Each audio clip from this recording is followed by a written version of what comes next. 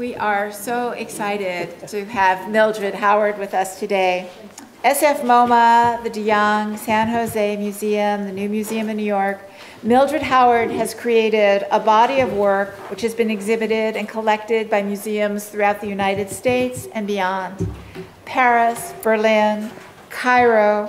Awards for her objects, projects, and installations have included the Adeline Kent Award from the San Francisco Art Institute, a fellowship from the Fleischhacker Foundation, and a grant from the Joan Mitchell Foundation.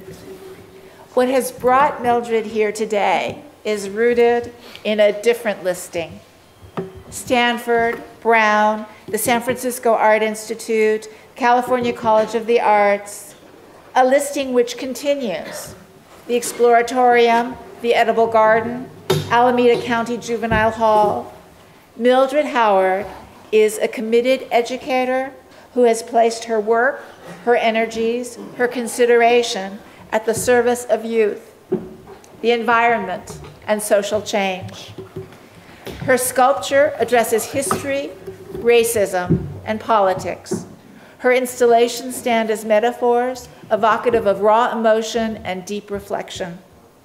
This spirit has imbued projects with youth in Oakland, and it has crossed cultural divides to spark youth in Morocco. It is a far-reaching insight which Mildred Howard brings to us today. Please welcome Mildred. Thank you. I think I came at this sort of the academic part of my world slightly askew. And I guess that's how my life has been as an artist. I started off as a dancer. I danced for maybe 25 years. And in fact, when I graduated, I'm also a native of San Francisco, like Leo. And when I graduated from Berkeley High School, my dance teacher said, well, did you apply for a scholarship? And I said to her, I can? And I said, well, where should I go? She said, you can go anywhere you want to go. And I didn't know that. I thought that people got scholarships through osmosis. And so it was like the height of the 60s, and all my friends were going to Oakland City College, which was the birthplace of the Black Panther Party, so I wanted to go to Oakland City College instead of going to UC Berkeley. And I wanted to take classes with Ruth Beckford, who founded the dance part program here at UC Berkeley. But at the same time I was doing that, I was studying fashion. I was always drawing and putting things together and making things. And when I got to Oakland City College and went into my counselor's office, he said, well, people like you really shouldn't go to college. And then I left out thinking, what did he mean by people like me? And as I was walking home about, I guess it was maybe less than a mile, I was kind of embarrassed, but at the same time, I knew I had a mission. And I just wish I could find that man today. But when you're young and naive, you're somewhat embarrassed and somewhat just not sure of how you're going to make things work. But I knew that my path was going to be a creative one. UC Berkeley is really interesting because I got a lot of my training here without having to pay. My kids and I began modeling here when they were about 2.5 years old. So, I mean, at that point, they were actually the youngest children to be in the artist co-op. And so I had them, they wanted to pay them less, but I said no. They are doing just what I'm doing, so they got regular wages. And this is my daughter on the left now, or then, 96, yeah. And so they would save their money, buy their art clothes, and at the same time, we got an art education from listening to the instructors. Who were some of your favorite instructors that you sat for? Jim was here. Jim was here? Who else was here when you were here, Jim? Mary O'Neill was here. Yeah, he was here. And then they would have these large drawing, like marathons all day long. And you would pose maybe a whole day. And I think at the time, what artists were making maybe $15 an hour. And I just, that was a fortune at that time. I remember when the San Francisco Museum had all-day marathons with models, and they were free for everyone to go in and draw. And so, what I have done is just juggled, like, working in various realms and making art and raising a family. And it's interesting because I go back from teaching to doing art administration and to working in my studio, but it's all a part, and whatever it takes to make my art, that's what I do. I mean, it's just the way it worked out for me. What I find interesting about this whole thing is that oftentimes young people, the first thing they want to do is have a gallery, full spread in all the magazines, and make a lot of money before they even learn the craft. Mm-hmm. And I came up at a time when it was like, it wasn't like learning how to do, say, ASDFG space, semicolon, LKJH space, like a typewriter. Typewriters, I mean, it wasn't like learning how to type. And it was pre-computers. It took you at least even, 15 years to even understand yourself and what you were trying to do. And now I was faced with young people who wanted, boom, instant success. And it was more about the bling and the flash rather than about learning how to make something. And so I even find that today, whether it's teaching at UC Berkeley, Stanford, I do the art shuffle in the academic world, or speaking at some university, it's all the same. They want this instant success. But they better step back, and my thing is you better learn as much as you can, and then when you think you've learned it all, you better go back and try again. So I go and I work in various media. I too get bored very easily, and by the time I'm working in one, I'm interested in another, or halfway through then the other idea. My work has been informed by memory and place and history, and through my work at the Exploratorium, it's about everyday experiences and how I view the world. I see artists as chronicles of history, in that they see things in a particular way, and then they articulate that visually.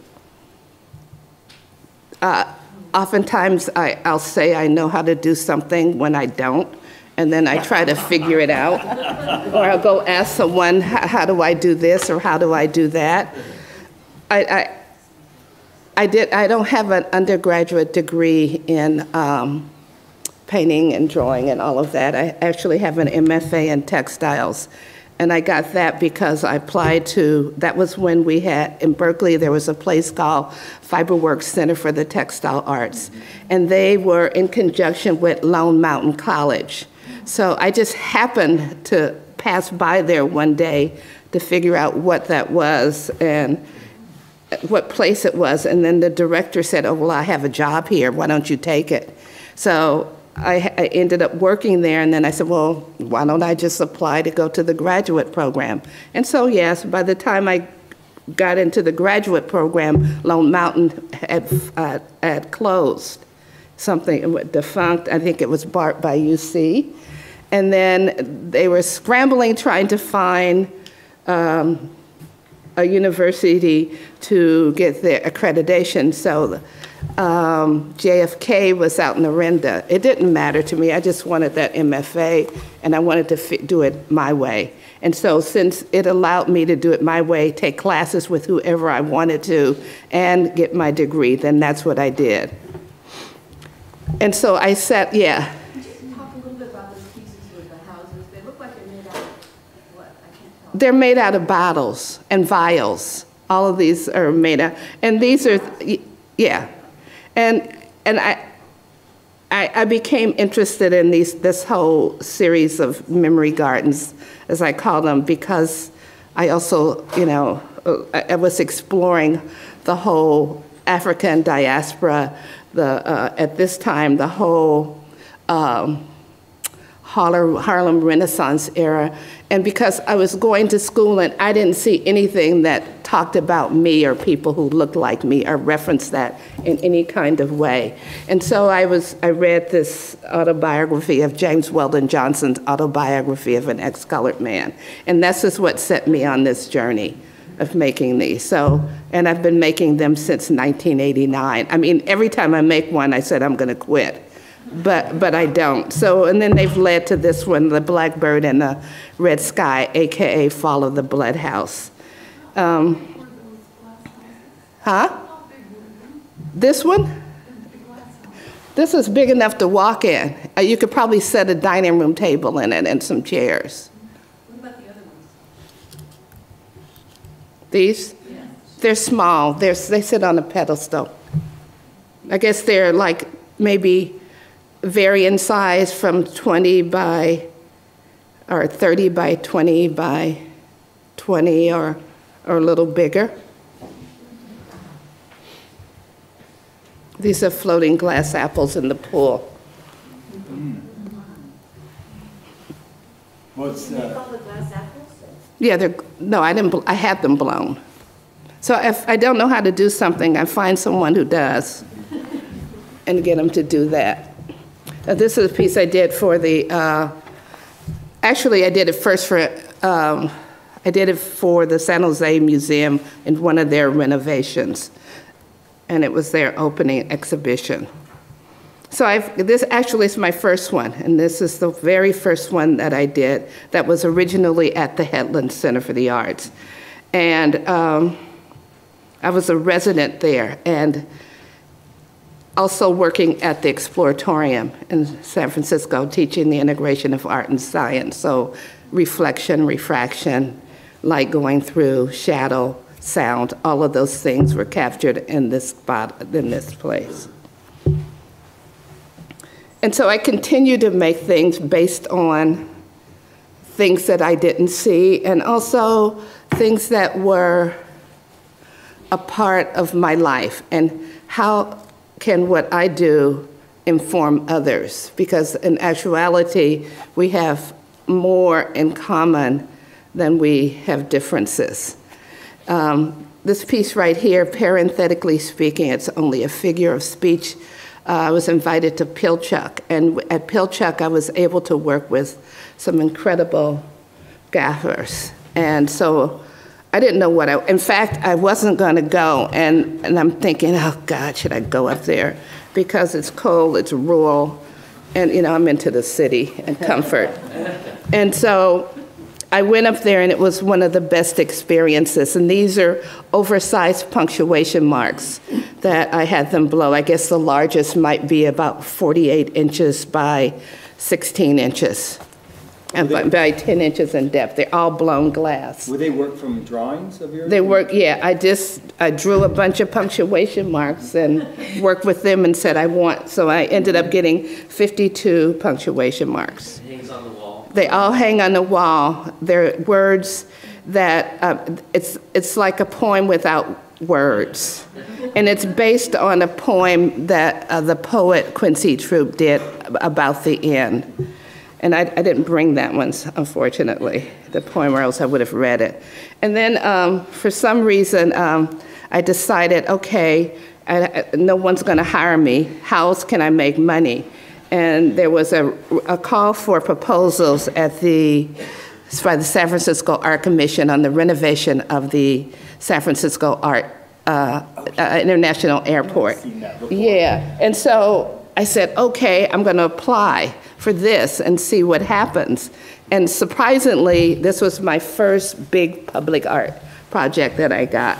And on here, for those of you who can read music, it's the first 4 movements of Salt Peanuts. And these are all saxophones. They're 100 and 30 plus or minus saxophones, all kinds, C melodies, little toy ones, big baritone saxophones, just all kinds that I collected from all over the world. And this is because just like the East Coast, somehow the coast, they seem to think that they're the first on everything. But, you know, the right and the left coast, there've always been movements going on. Here we are on the Pacific Rim, and then, you know, the East Coast is on the Atlantic and has things coming in. And music was happening here, and then particularly in the Western Addition, or I would call it the Fillmore. And it was happening at the same time that it was happening in other places in this country. And so this piece is about that. And these are keys that line Stevenson Street in San Francisco. Stevenson Street is near where they had, and I think it was in the 30s or early 40s, there was a big strike with the longshoremen, and it shut down everything. So this is a tribute to,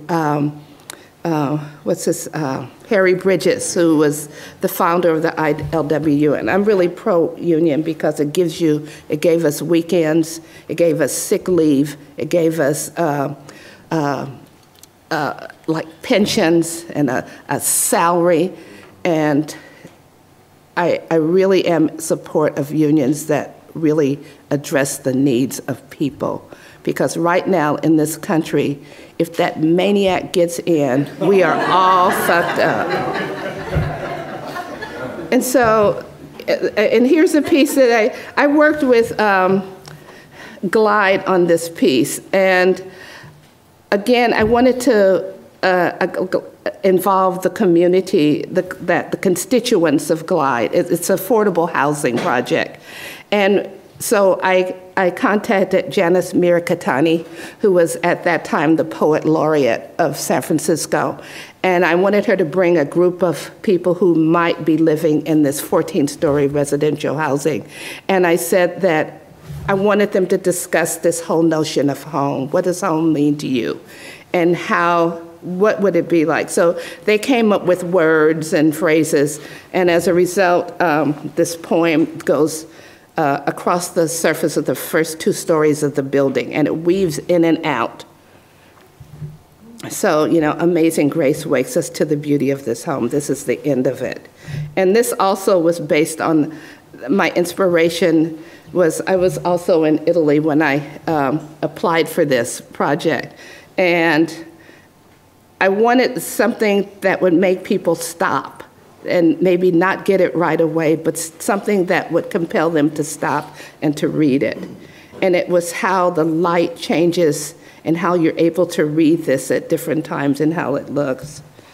And here's another. This is the next key project in Novato, and there are a series of keys that go from straight to bent, from bent to straight. And it's a training program for people who are living on the edge, who may have not have a place to stay, former homeless, and you could actually live there for a year or so and be trained in some kind of vocation that you can go and get a job.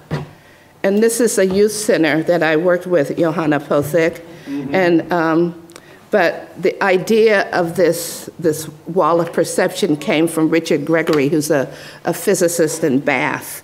And so it looks as though the tile is uneven, but when in fact it is. And I had the students come up with words of, what is your perception of oneself? How do you feel about, and they came up with words that are on the tile so that when you look in the mirror, the words are reversed, okay? And then, of course, the Blue Bridge that bridges the various the various communities of the Western Addition. It's a poem that talks about it. And when I did this, it reminded me of my youth also. And for me, it was like hearing the cityscapes, the sound of the cityscapes, your footsteps, the smell of the food, the mixture of the culture, which brings spice to life as far as I'm concerned, and how that relates to jazz. So, and the blues, of course, is the root, one of the roots of jazz.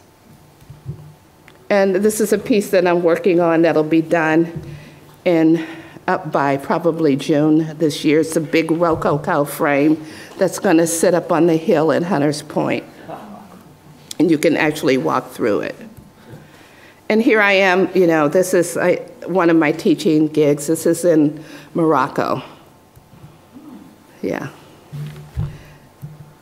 And this is in Oaxaca. I've got a bunch of San Francisco Art Institute students there. Did you blow glass in Oaxaca? No, I don't blow glass. I mean, did you have someone? No, I didn't do glass because it's more ceramics. Oh, right. Yeah, more ceramics and printmaking. And a series of prints that I just did this year at Sharks Ink. And I was looking at this whole notion of what spade means. And spade has so many different meanings. And so on each one of these Chincolet monoprints, I have a spade. And I was there for a week, and I did 22 monoprints, and I was just getting warmed up. And that's the thing, you just get warmed up, and then I had to leave. It reminds me of Charlie Mingus, or no, not Charlie Mingus. He lived another saxophone. Oh, Jackie McLean, who said that just as soon as I get my chops up, I have to go back to teach. So I had to come back. This is a series of pieces that I've done on the world and borders. And, you know, I think borders oftentimes are ridiculous in how they're set and changed. And so everything has to do with the globe. I'm interested in globes and maps and all of that, and a few more of my bottle houses. This is the latest one that I've done. It's up for a year in Palo Alto. And another one that I did at the same time. And this will go up on the Richmond BART station, hopefully by January. Again, I worked with a group of the literacy group in Richmond. And I got Ishmael Reed to do a poem for me. And then I took a piece of paper and I folded it and unfolded it to get my ideas together, and all the words are in the negative space. So you see the shadow behind the piece. And these are out of Corten steel. They're, I think, 12 by 40 feet. And this will be for San Francisco General whenever they open. Oops. I think that's it. Okay, thank you.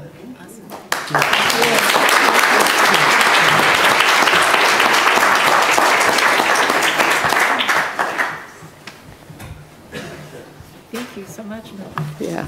Amazing.